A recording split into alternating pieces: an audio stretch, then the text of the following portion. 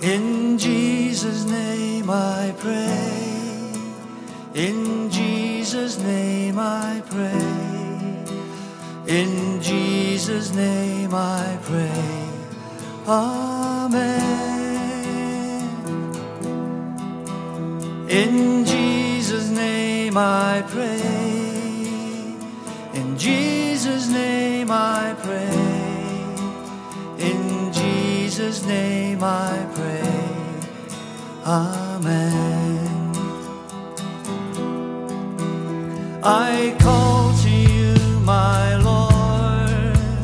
Please listen to my prayer. I come to you with thankfulness.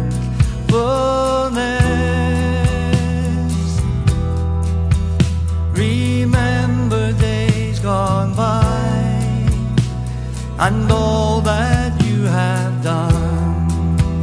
I lift my hands to you in praise. In Jesus' name I pray. In Jesus' name I pray.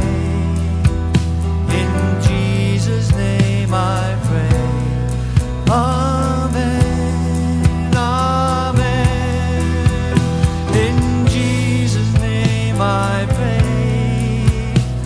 In Jesus' name I pray. In Jesus' name I pray. Amen. My soul, it thirsts for you. Don't hide yourself from me. Remind me of your constant love. I put my trust in you. My prayers I give to you. Show me the way that I should go. In Jesus' name I pray. In Jesus' name I pray. In Jesus' name I pray. Amen. Amen. In Jesus' name I pray. In Jesus' name I pray. In Jesus' name I pray. Amen. You're my protection, Lord. Save me from all my fears. Teach me, my God, to do your will. Be glad that we are His. Let's worship and rejoice. Oh Lord our God, how great you are. In Jesus' name I pray. In Jesus' name I pray. In Jesus' name I pray. Amen. Amen. In Jesus' name I pray. In Jesus' name I pray. In Jesus' name I pray. Amen. In Jesus' name I pray. Amen.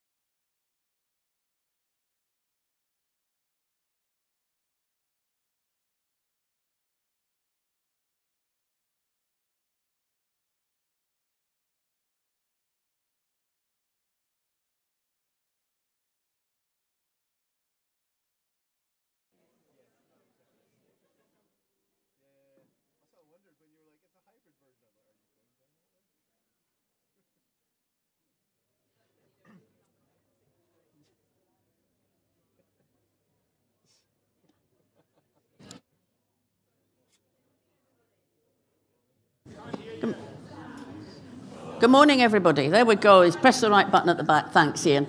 Good morning and welcome to worship at Holy Trinity, Wester Hailes.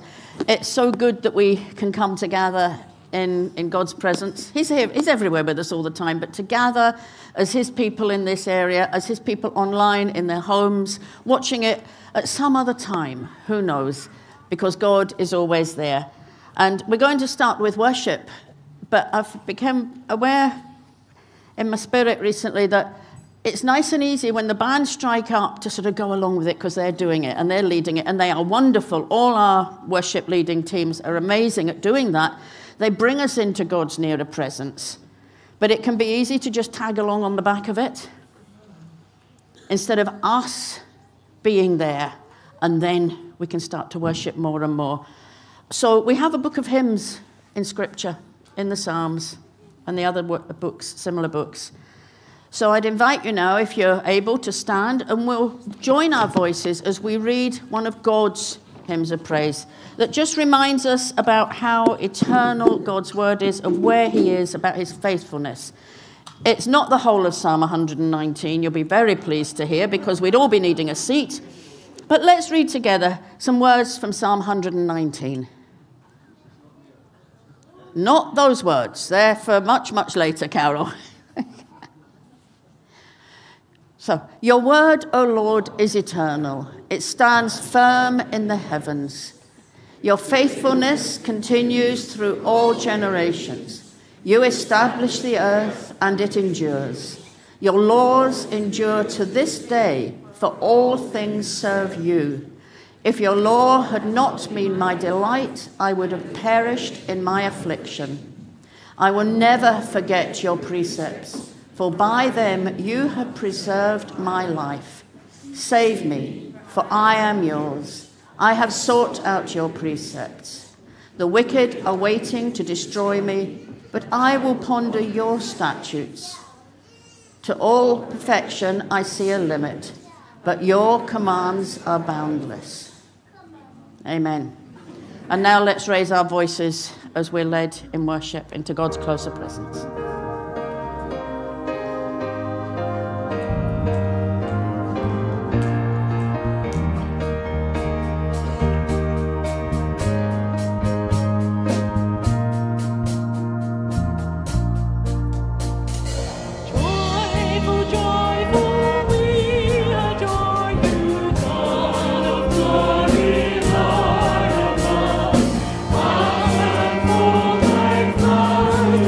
For you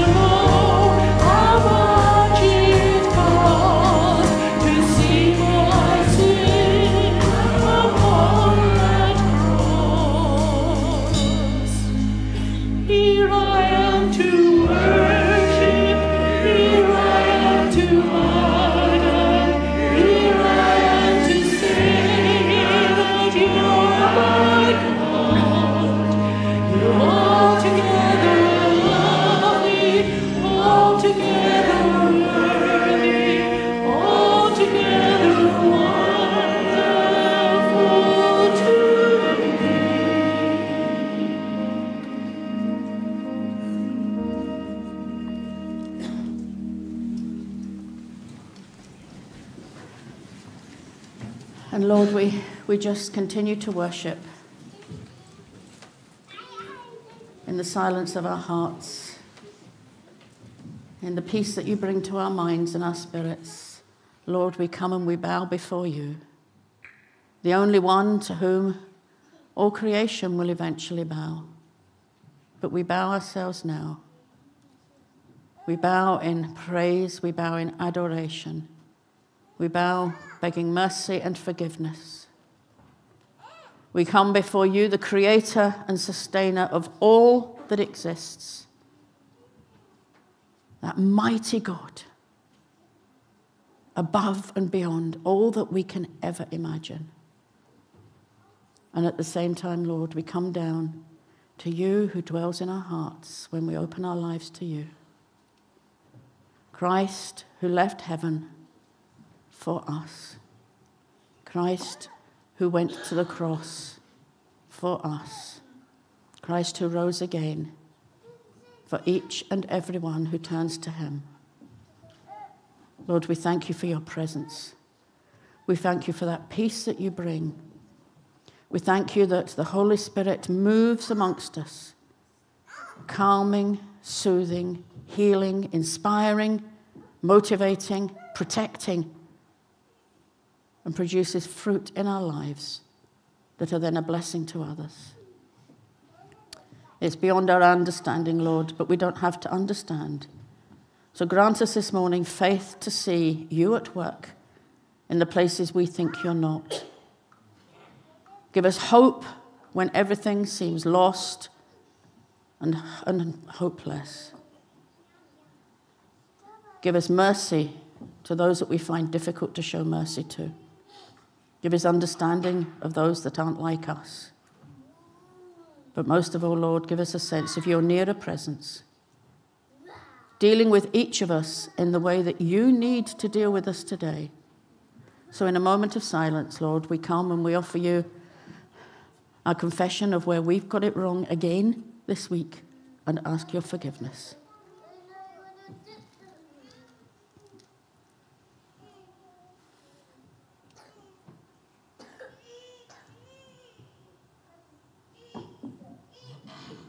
Lord, may we be ready to accept your forgiveness, to accept the new life that you give to us, and be ready to follow in your footsteps wherever you send us, and all for the glory of your kingdom, both now and forevermore. Amen. So it's so good that we can come to worship, and it's also good that we can be a church family. I'd like to thank Claudia and Joe for Friday evening. It was a lovely evening where a large number of ladies from the congregation, I mean, we had starters for conversations, but really, the conversation never stopped. And I pray that some of the conversations and new friendships will continue to develop. This Friday, it's the gentleman's turn. So anybody got a good Italian accent who can do the announcement? But if not, there might be a picture come up. I'm not too sure if Carol managed to find it. The men are having an Italian extravaganza, as far as I know, on Friday at what time? 7:30. There's a slight cost because you're going to have a big fancy meal and great entertainment from people dressing up and speaking in what could be considered very rude ways. But anyway, there's the information. If you've not let people know that you're coming and you want to come, could you tell Andy or Rory, who I don't think is here, or Ian Richardson? And if you can give them some of the money, it's £10 a head. I don't know if you need all the money up front, but anyway, speak to Andy or Ian about that. And gents, if you have a fraction of as good a time as we had on Friday, you're going to have a wonderful evening. So pray that you all enjoy it. It's great that we can do things as a family here, but we are also part of a much, much bigger world. And we've been overwhelmed in Food Bank by donations from other churches and organisations, harvest celebrations, celebrating God's bounty to the world. And it seems a bit ironic that in somewhere like Wester Hailes, where the best thing you see growing is a dandelion, is that people still bring us pumpkins and wonderful things like that. But great. Please do. Also, I didn't know quite how you grew things in tins, but that's equally great. But we want to raise our eyes up from Wester Hailes and out into God's world. So as usual, we're going to have our opportunity for us to make a harvest offering. And there should be a slide come up for this as well. Typically, we'd look to do something in the wider world and something nearer to home. So the two groups that we're hoping to support, if we give as God leads us, we're going to be supporting Tear Fund and some schools work. The Tear Fund work in various parts of the world, and they have projects this year, I think, focusing on Africa. I'm not going to do any more information than that, because on the 3rd of November, we're having a Tear Fund service, at which Ricky and Karen will introduce some of the projects that they're doing and ask for prayer support, and that's where we can offer our financial support as well. Closer to home, we've supported the primary schools in the area over the years, so this year we felt that at ministry team, we'd like to support the high school. At the moment, the head teacher hasn't identified a specific project. He's working on that with his team. But we also support them in letting youngsters from the area go to an SU camp who would have no opportunity to do it. A camp specifically tailored to children from this area that Naomi and Haley have got to know over the years. So we'd like to be able to make a donation to make that possible for next year. There's a big increase in the numbers. So just pray to God. How does he feel? How is he leading you to share our Harvest Thanksgiving in these ways? The information about giving's up there. The box for donations, so to speak, will be open until the end of November, as far as I know. And we're just that we'll be able to bless these organisations in what they're doing. But they're much nearer to hand. Naomi, are you here? Yes, you are. Naomi's got a couple of things to tell us about as well.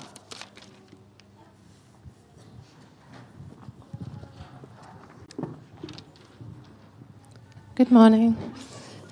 So we're into October, and some of you might know what that means. We're having a light party at the end of this month. But before we get into talking about when that is and what's happening, I thought we could have a wee think about light, since the children are all in today, before we go down for Holiday Club. If you're visiting and you've not been before, it's a holiday week. So if you're a primary-aged child, when you see a mass exodus, follow us out of there, and we're going down to the cafe to do some activities together. The younger groups are still on as normal, and youth are either helping out in different ways or staying in for the sermon today.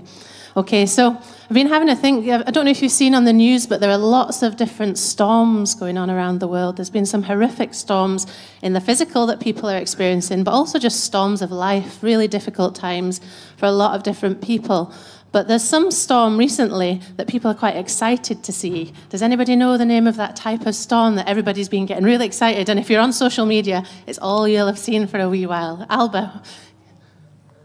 The northern lights, yeah, the solar storm, the geomagnetic storms, the things that we see in the sky. Has anybody seen them? And do you dare admit if you hadn't? Everyone's like, yeah, I saw it, really cool. Has anybody seen them? Yeah. And they're amazing, aren't they? And I've got a PowerPoint up here. Chris Hoskins took some absolutely amazing pictures, and he's very kindly letting us use them on this PowerPoint. So if Carol could maybe flick through some of his images, we get to see just some of the beauty of what was in the skies over the last few nights even. And then we're coming up, there should be a wee video from another friend who was up in Lewis and set a time lapse. If you click that, Carol, I think that should play a time lapse overnight. And we look at that and look at the beauty of that sky. It's amazing, isn't it? I should have put some music to it or something. I did one night in, and so you can see, I don't know if you've been out and experienced it for yourself. Maybe some of us were tucked up in bed and you've had to endure everybody else going on about it the next day. But they're really beautiful. And I wanted, Hudson's going to do our reading, I think, is he? Do you want to come up, Hudson, and read to us from Colossians?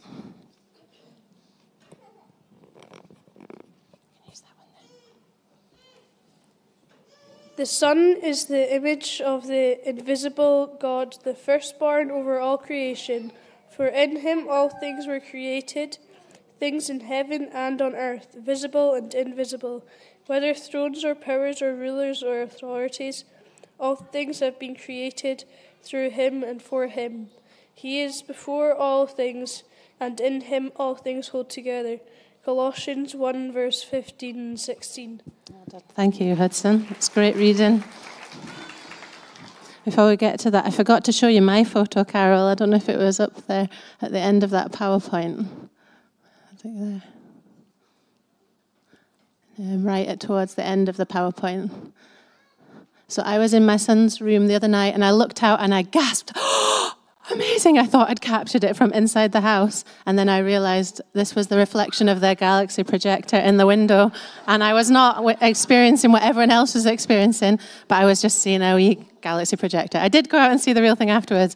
But actually, we're not talking about fake northern lights or even real northern lights. What we're thinking about is Jesus shows us what invisible God is like. And he is above all creation. And through him and in him, all of that was made. And that includes the wonderful images, the wonderful things we've seen over these last few weeks of the northern lights.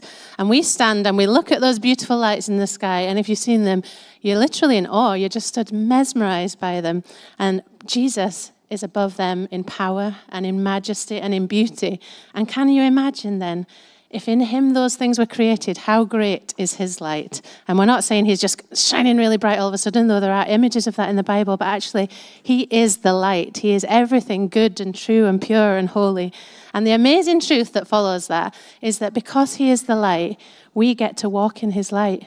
In Colossians there, Hudson read to us about who Jesus is. And the verses that follow that say that in Jesus, God reconciled all of creation, all things to him. And that includes us. And that means that when we were lost in darkness and sin and all the things we'd done wrong and we were stuck in that, we couldn't bring ourselves into Jesus' light. But Jesus, the light of the world, died on the cross for us so that we can follow and walk in that light and live in that light forever.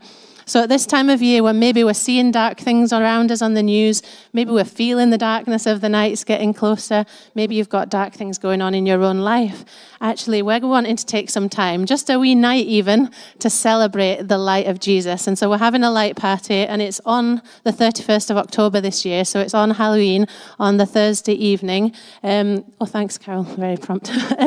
There's a 6 till 7:30. It's P1 to P7. If you're older than that and you're keen to help, we're up for helpers as well. And we've got lots of fun things, and we'll come and we'll eat delicious things and we'll do fun things together, and we will celebrate that Jesus is the light in the midst of all the darkness and other things that are going on in the world. If you want to book that, you can come and speak to me, or we've got QR codes and different ways you can sign up as well. And leaflets if you'd like to share and invite your friends to come along to that, then do that. Thank you very much.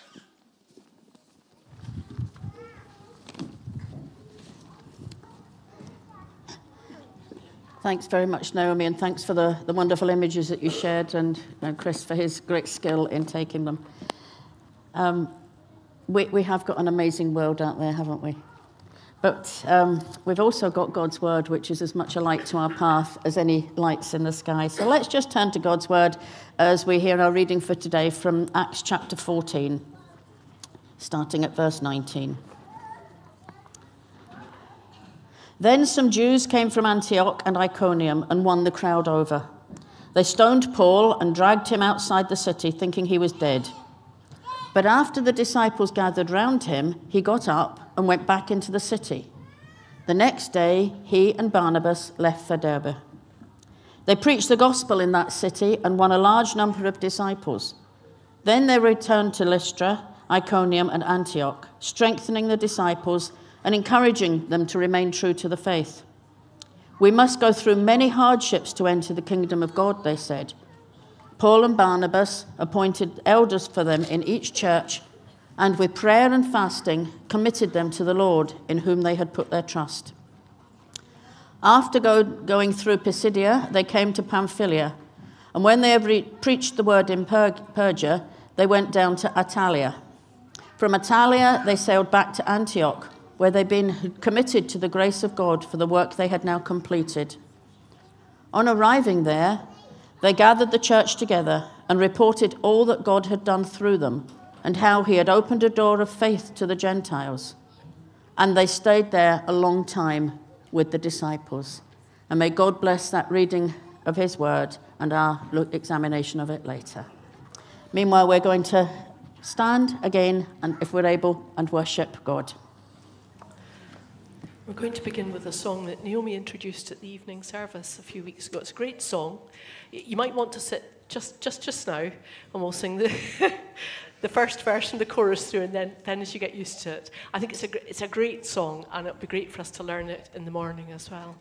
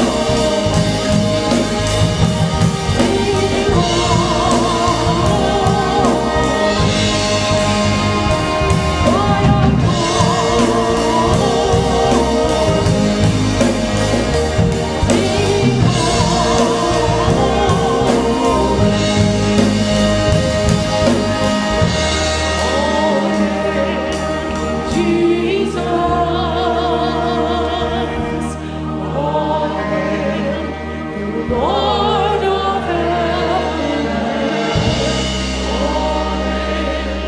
earth, Jesus,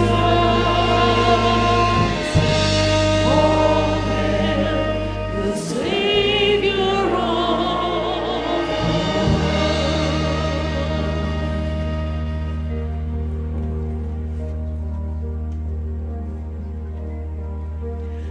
I need thee every hour.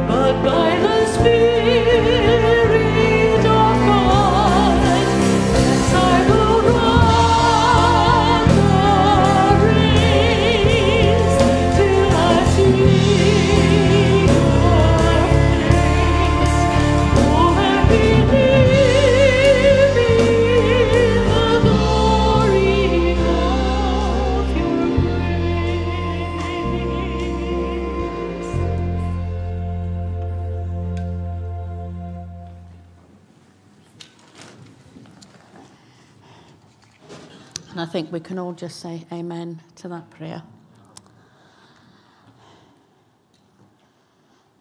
And actually, that praise, I think, would very well fit as maybe what Paul and Barnabas would have sung at the end of this session that we're looking at. Because we've come to the next section in their missionary journey.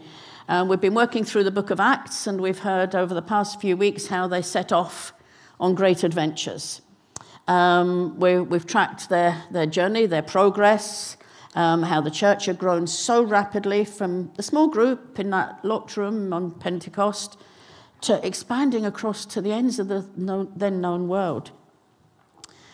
And we get to the end of Acts when Paul's finally got to Rome, and he remained there, we think, until his death, preaching, writing, proclaiming the kingdom of God to anyone who'd listened to it, whether they wanted to or not, and teaching about the Lord Jesus Christ. A shining example that none of us are probably able to look up to. But we've been travelling around with them, and I think the wee maps up there, which I find very helpful because things don't have the same name. He'd left Antioch in Syria, and he'd gone via Cyprus to Attila, and then another Antioch, and then round this big loop. And we've got him at Lystra last week, and he goes on to Derbe, and then they make their way back. This was the big part of the Roman Empire at the time. This is where the empire had spread, and they went to the limits of it with the gospel. We thought about the persecution that broke out in Jerusalem after Stephen was killed, and the church had scattered with the persecution and formed and grown dramatically in Antioch. And Barnabas was dispatched from Jerusalem Mission Control. I think we had a space theme going on for quite a while. We'll get to the end of it today, I promise. To check it out, just to see what was going, and then took Paul with him.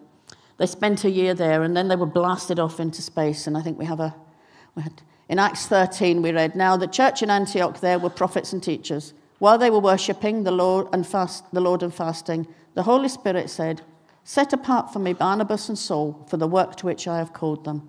So after they had fasted and prayed, they placed their hands on them and sent them off."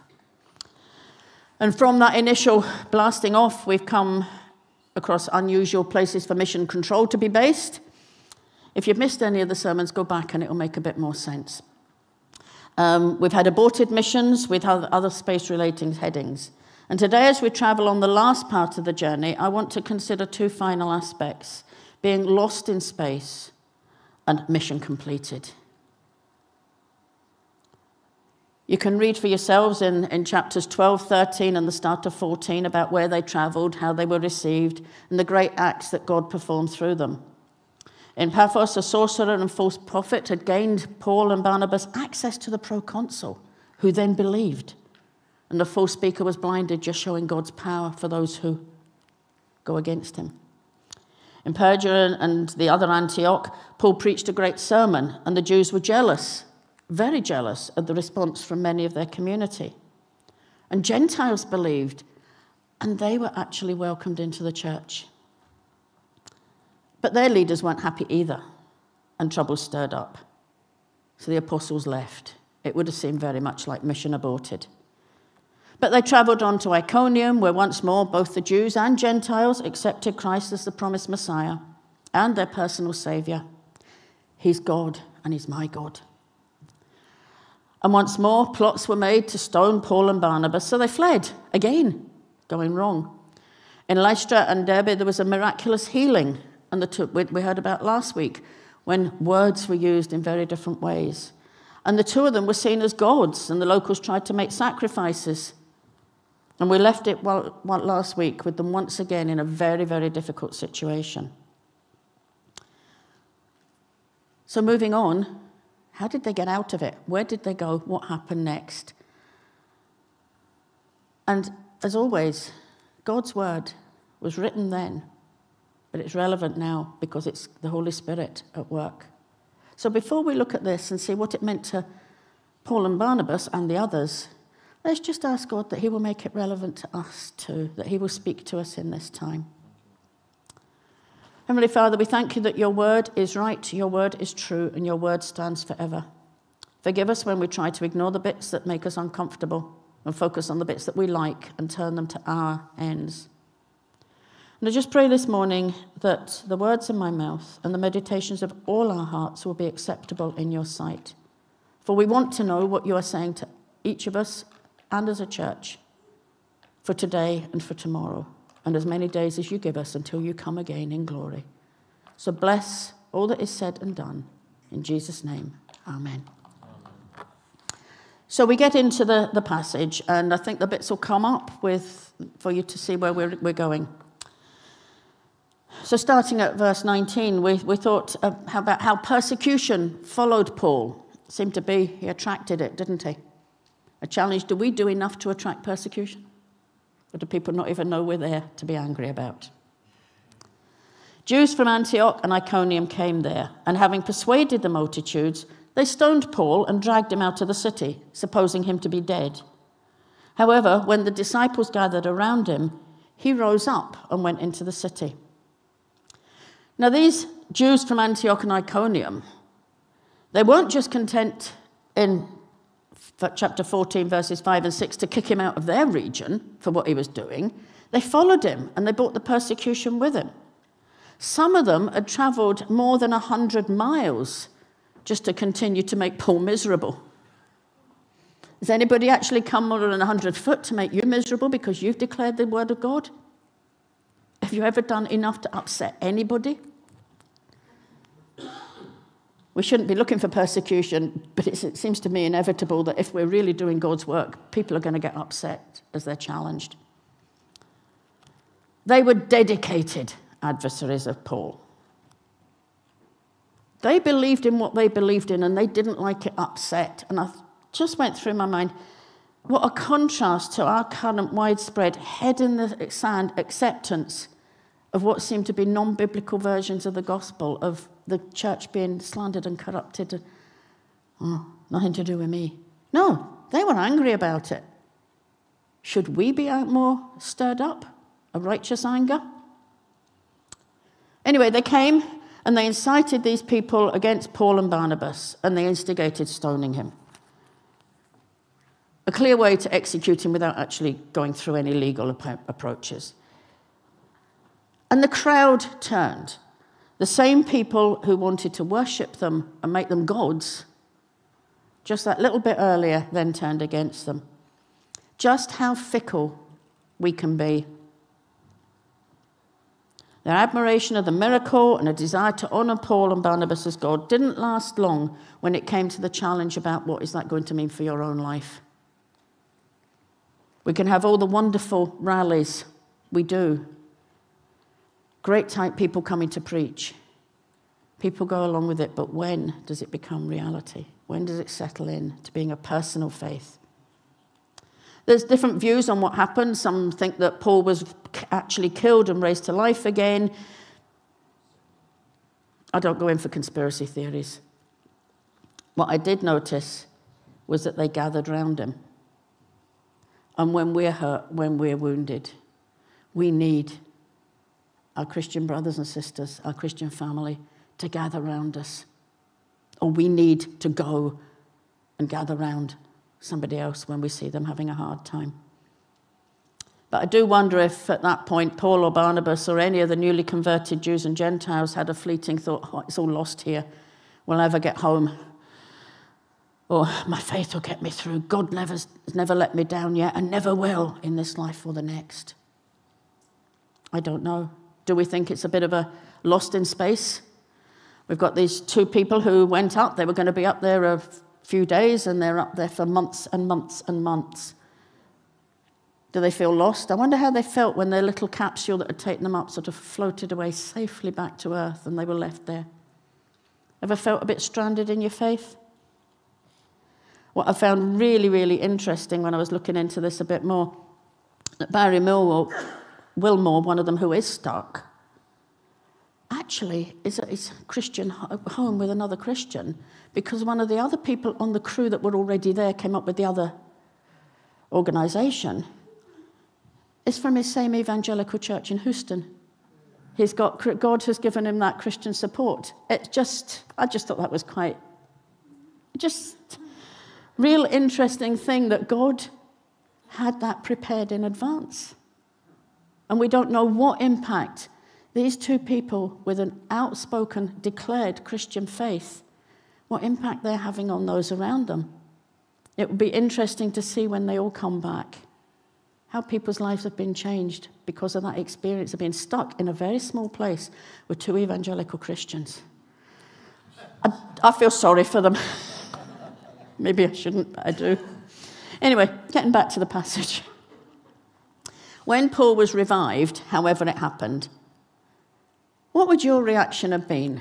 Because I think mine would have been to get as quickly as possible. But no, he didn't. He went back into the city. He'd been driven out of Antioch and Iconium by this travelling mob, and it seems to me that he was determined to leave Lystra on his own terms. God doesn't run away from battles. God sometimes leads us right into them, and we do it on his terms, not the opposition's. Anyway, moving on to the next verse. And the next day he departed with Barnabas to Derbe, and when they had preached the gospel to that city and made many disciples. After being stoned to virtually to death, after being chucked out, my instinct might have been to I'll just keep under the radar a bit. But no, God still had work for them to do.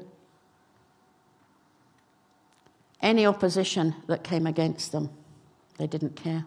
They were doing God's work, and he saw them through. And then they returned home. I'd like to look at the last section of verses in a three sort of different bits. I felt there's a message, and there's the work they were doing, and then the itinerary. So moving on, they returned to Lystra, Iconium, and Antioch, strengthening the souls of the disciples, exhorting them to continue in the faith, and saying, we must go through many tribulations to enter the kingdom of God. Instead of just going home, they went back to see how people were doing. They made sure that they were all right, that these new Christian churches, these young Christians, they would have heard what was happening to the others. They would have known about what was going on. They went back to strengthen and encourage them. God will get us all through this. Because I'm sure if the Jews and Gentile leaders had gone off 100 miles to cause bother, they would have been causing bother where they were at home before they left. I don't think it was a day trip to cause trouble. It was something that would have grown out of what was going on. And also that the Spirit was still moving, because as they spoke, they made more disciples. More and more people came to find Christ as their personal Saviour, to have their sins forgiven, have their life start over again, to be filled with the Holy Spirit. But we all need strengthening. We all need feeding. And that's what they did. We sometimes need a good telling. Keep going in the faith. It's no small thing to walk with the Lord year after year, trial after trial. It takes a strong soul and an encouraged faith. And that's what my answer is to people who say, I can be a Christian at home on my own. Yes, but you're never going to grow very much. We need to be with each other. We need to draw on each other's strength when we're feeling weak. We need to be able to support others when they're feeling down. We need to share the insights God's given us into his word and into life in him with each other. We can't all go and read everything, but we trust God to just give us the word that we need. Ian came over to me during the praise block and he says, I'm not sure if it's from God or not, but keep going, you're doing well. What a wonderful encouragement when someone says, I think God's saying. And if we feel that for somebody, please, please tell them. Don't say, I think that, and then afterwards say, I knew that. Go and tell them, because somebody is sitting waiting for that word of encouragement, that word of exhortation, that word of teaching, that word of understanding and support and love and care. So care for each other. It's not up to us who are put up the front. God uses us for some things. Not quite what, but he does. But everybody who is part of his kingdom, part of his family, has that responsibility and that role. We all need that. But there's also that warning, we must go through many tribulations. Don't say to people, become a Christian and everything is hunky-dory for the rest of your days, because that's a lie. We all go through problems. Just look at Paul's situation. Talk to anybody here about their walk in the Christian life. That is in God's plan, that we trust him in the bad times as well as the good. That his testimony is true, that we can then witness to his great saving power when things go wrong. When we say, Jesus loves me, Jesus forgives me, despite what I'm doing or what's going on. And then in our reaction, because in the world, something goes wrong, you fight against it, you sue people, you get angry. We have to say, I don't know why, but God will use this, because God uses all things for good. Maybe difficult at the time, but eventually we test our faith. Do I believe? Do I not? Do I have that safety net, or am I lost? Anyway, moving back to Paul and Barnabas. We then hear, so when they had appointed elders in every church and prayed with fasting, they commended them to the Lord in whom they had believed. Not only were Paul and Barnabas creating bodies of Christians, they were starting to say, we'll form it into church. Places where people could go, places where the gospel would be established, places where, when the trials and tribulations, when the problems came, there was somewhere to go. Places where you could go to gather, to worship together, that you could grow in your faith, that you could enjoy God together. And as we know, as soon as you start getting people into groups and bunches of things, it needs a little bit of an organization. Otherwise, it just becomes like herding cats. And if you've ever tried it, it's a waste of time. They'd only been there comparatively recently, so these new Christians were young in their faith. They didn't have people who'd had 4 years at New College, or 10 years at somewhere else, or lived experience of, for some of us in the congregation, 50, 60 years of walking with Christ. God was doing something new. And God still is doing something new. So we should never limit God to our structures, but look to see where our structures can evolve to support the work he's doing. Because it's God's work and it's God's church, and we just have the privilege of joining in and being part of it. So they appointed elders. We had new elders appointed recently, and there's much discussion and debate and prayer and fasting before the names are put forward. They didn't have that opportunity here. They were all young Christians. But that's when the Holy Spirit's guidance comes into it. Because none of us who are elders have anything of ourselves that makes us good for the job or right for the job. It's because the Holy Spirit guides and inspires and leads. But we all need discipled. We all need exhorted. We all need to grow, no matter if we're elders or we're not. But the pattern was established for structure in the church. And interesting, and prayed and fasting and commended them to God. Paul and Barnabas desperately wanted this to work for the people's sake. Not for theirs, not for saying, look what I've done, but for God's church. Just as the sending church in Antioch, right at the beginning of this missionary journey, had prayed and fasted and sent them out. But in the end, Paul and Barnabas can only trust in God's ability to keep these churches healthy. Then they moved on. They didn't hang around to make sure it was all right. They trusted God and stepped on. So, what was their itinerary? They'd passed through Pisidia, they came to Pamphylia. When they had preached the word in Persia, they went to Attalia. From there, they sailed to Antioch, where they'd been commended to the grace of God for the work they had completed. They returned kind of the way they'd gone, but they didn't stop at Cyprus. There was no false sorcerer to sort out. The proconsul was presumably still living his Christian life, and they went back to their home congregation. Wow. Splash with space thing again. Splash down. Back home. Sometimes it's really good to get back home. It's great to go off to other places. It's great to go and worship with other Christians. But there's something about coming home to my church family.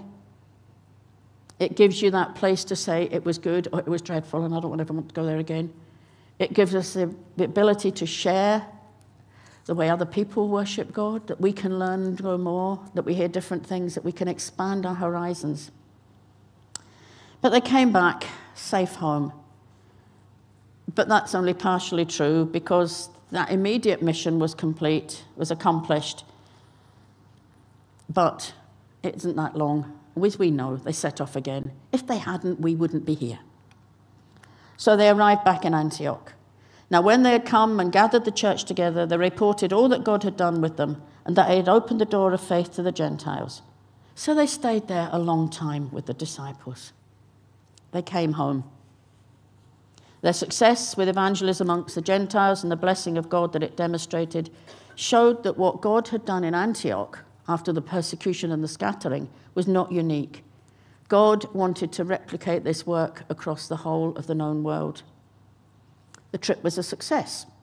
The door had been opened, the faith had been opened to the Gentiles, although not without obstacles.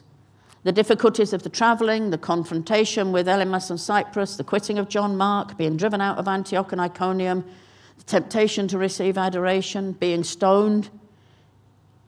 Yet they were not deterred from the work God wanted them to do. And one commentator presents this challenge.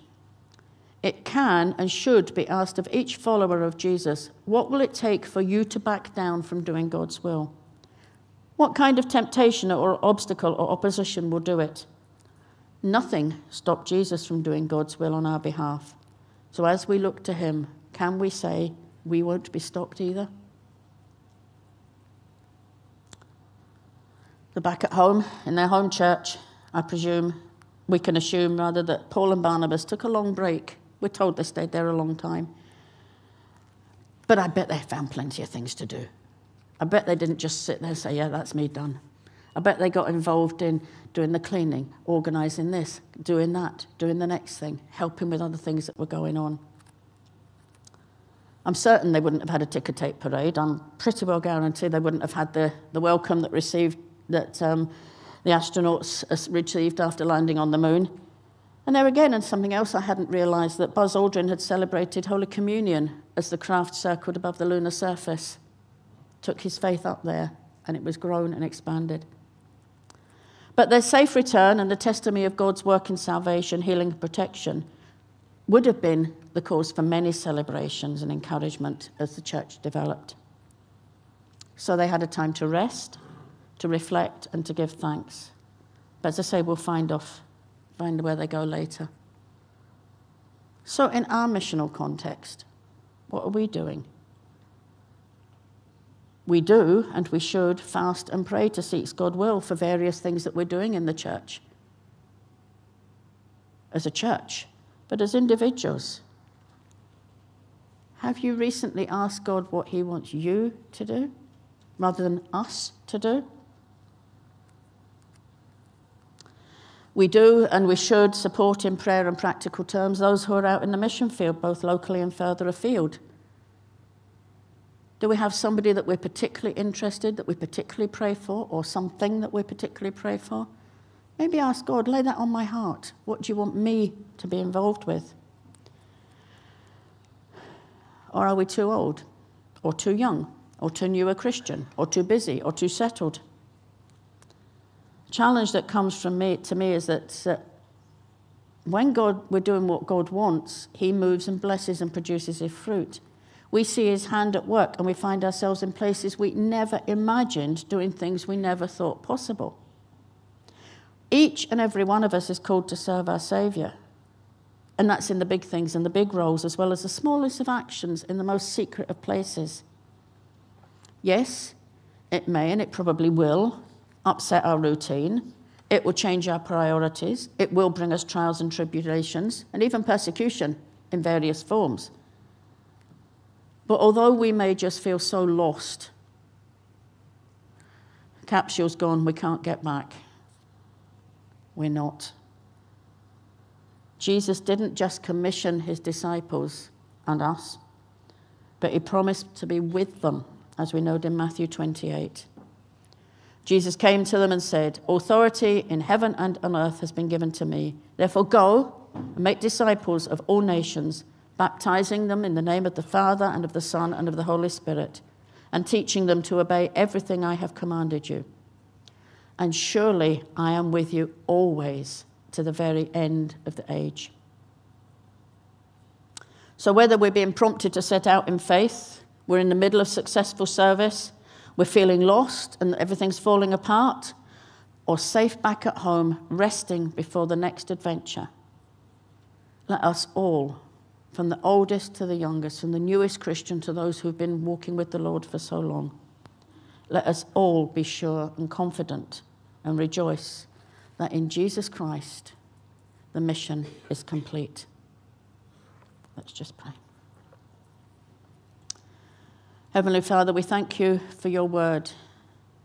And I thank you for what you gave me to say this morning. And I just pray that by the Holy Spirit, you will speak to each of our hearts and minds, that people will remember the bits that are for them and forget the bits that are not of you.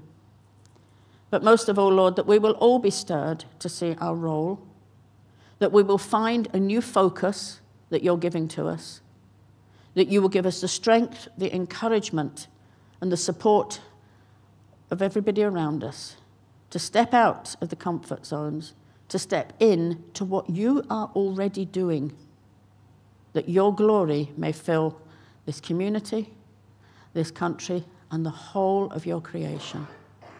So, Lord, we give ourselves afresh to you. We acknowledge we can do nothing of ourselves, but with you we can do everything. We give you our praise and our thanks and ask for your blessing. In Jesus' name, amen. We're now going to praise in some very familiar words.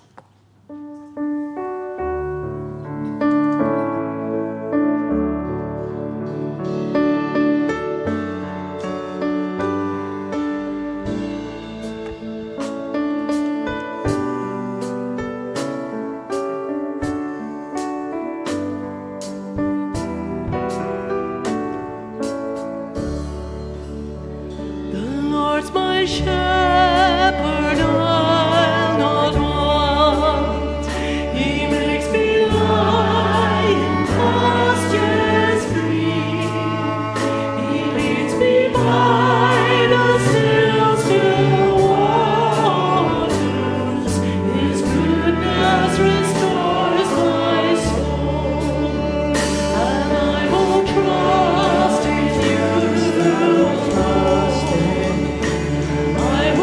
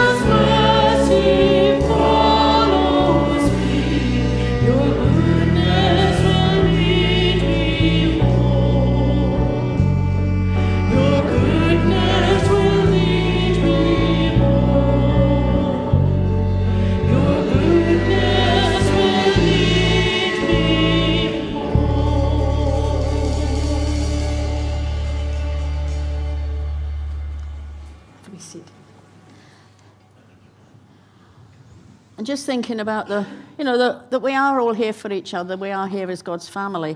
And we have a very special event in God's family today. Many of us know Maggie Biggins.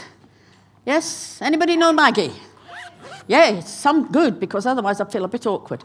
Some of you don't know Maggie. You've missed a treat in your life. Maggie's no longer able to get to church on Sundays because her health's not so good anymore. So she watches online at home with Fiona and Joe.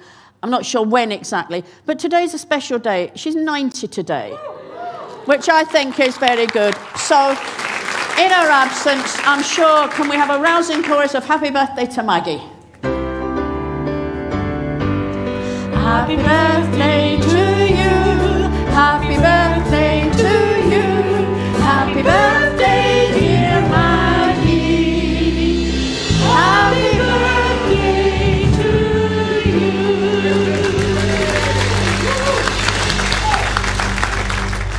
So, a wonderful witness of a woman who's followed God for so many, many years, never complains, never gets upset, and just, if you get the opportunity to meet her, just go and say hi, Maggie, and you'll be blessed, I can assure you. So let's end the service, if we're able, by standing again. And rather than a benediction, let's all just sing the blessing to each other as we go from this place to serve the Lord wherever he calls us.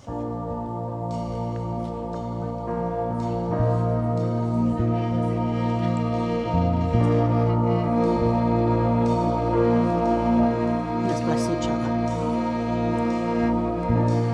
Lord bless you and keep you. Make his face shine upon you and be gracious to you. The Lord turn his face towards you and give you peace.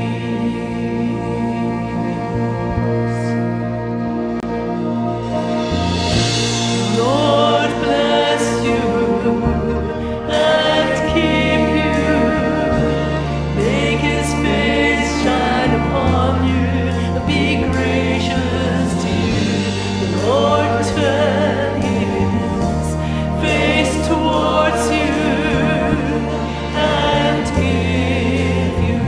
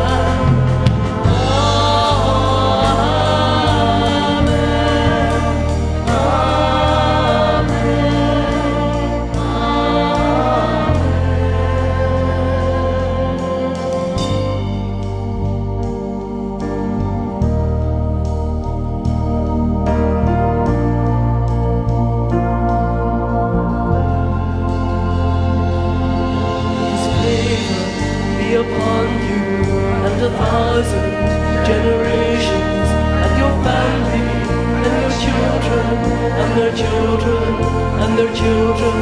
May his favor be upon you and 1,000 generations, and your family, and your children, and their children, and their children. May his presence go before you and behind you and beside you, all around you and within you.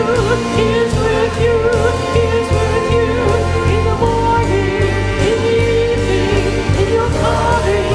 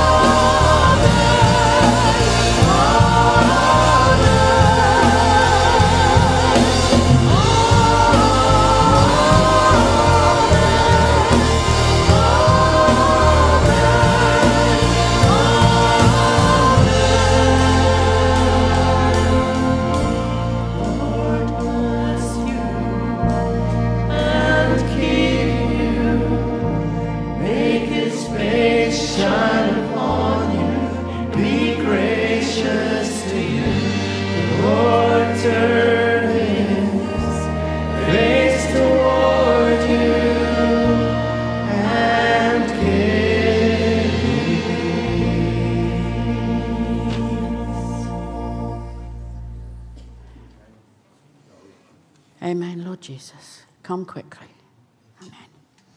There's tea and coffee at the back. Please take time, talk to each other, support each other, encourage each other, because we're Christ's family in this place.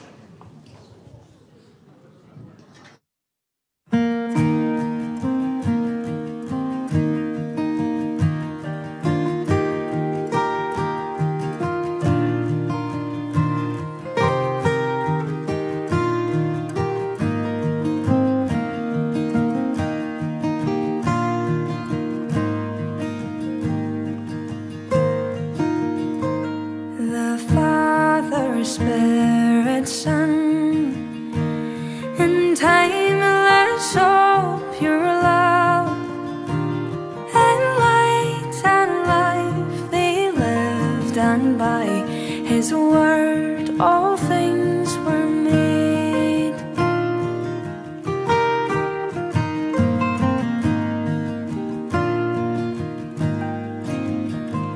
But man and darkness chose to serve the self alone, enslaved to sin, our hearts trapped in a state we cannot change. For God so loved the world, He gave His only Son. At Christmas He came down for us, the hope of all mankind.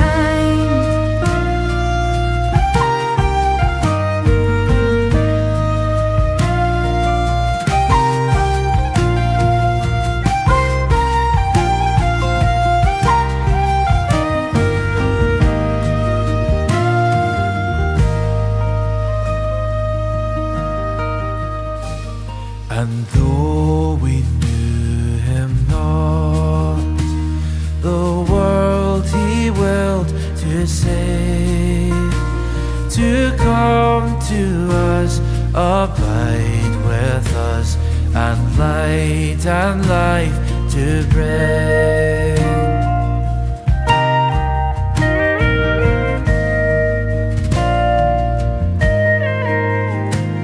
In time-bound body came, the Lord He took on flesh, to Mary born, a stable birth, the only God made known.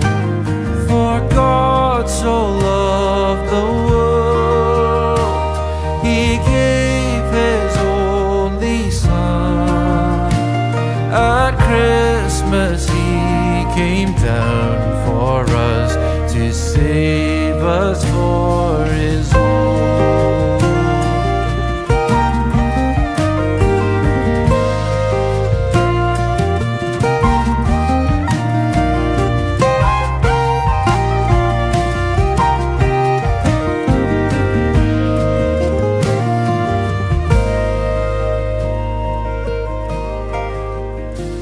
His glory He displayed by pouring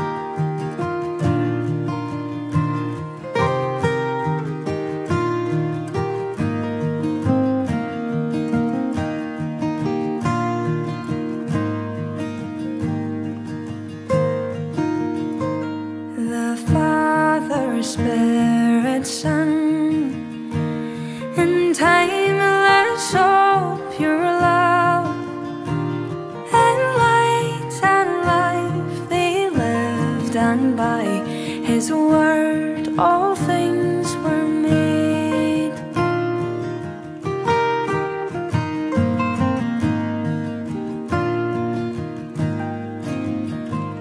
But man in darkness chose to serve the self alone, enslaved to sin, our hearts trapped in a state we cannot change. For God so loved the world, He gave His only Son. At Christmas He came down for us, the hope of all mankind.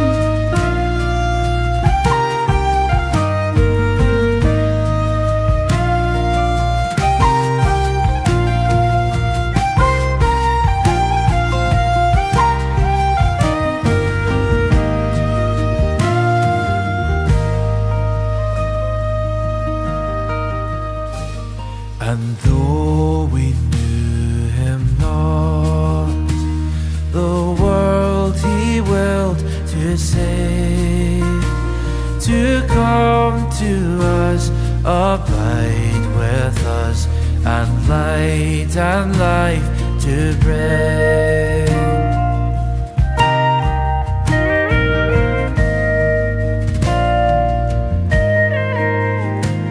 In time-bound body came, the Lord He took on flesh, to Mary born a stable poor, the only God made known. For God so loved the world, He gave His only Son. At Christmas He came down for us, to save us for